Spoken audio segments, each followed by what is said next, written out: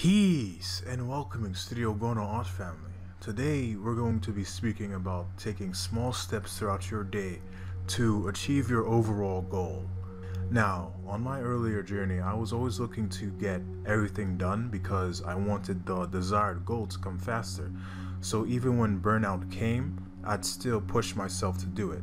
And I found out that working on your goals after a burnout or during the process of a burnout can make the passion that was originally fun turn into stress.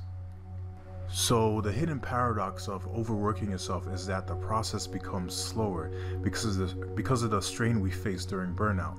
And although it's possible to train yourself to work longer, that endurance skill is rewarded to you after taking small steps as you are transitioning into that space. So by the end of the video, you'll get some solutions that helped me along my journey. And so solution number one, as simple as it sounds, when you feel like stopping, just stop. A lot of folks, including me in my earlier journey, tend to betray our emotions. And I feel emotions are our life compass. And if something feels off, just stop. And if you get the calling to act on something different, act on something different. For example, like if you're planning on drawing that day, however you have an unplanned inspiration to write that day, act on the writing. And so it'll be alright if you have a change of plan. Solution number two, after a burnout, take a break. And during that break, you can do a fun and relaxing task to get back your creative juices.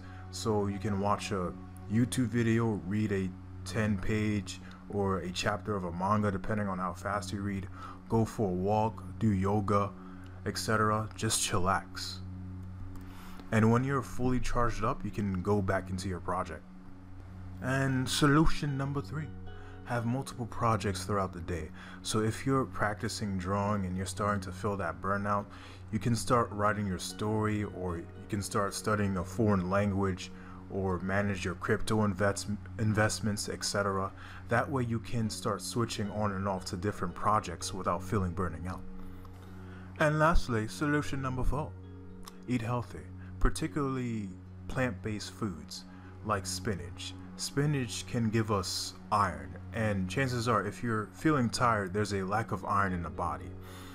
And iron can give us that boost. And another food is kale. Kale has magnesium, and magnesium can help us reduce stress. And personally, I follow a plant-based diet, and I feel that nature's foods can help the human body mentally, emotionally, and physically. And that will be the video. Thanks for tuning in. Consider subscribing and clicking the bell button right besides it to get notified when I upload new videos. So yeah, peace out.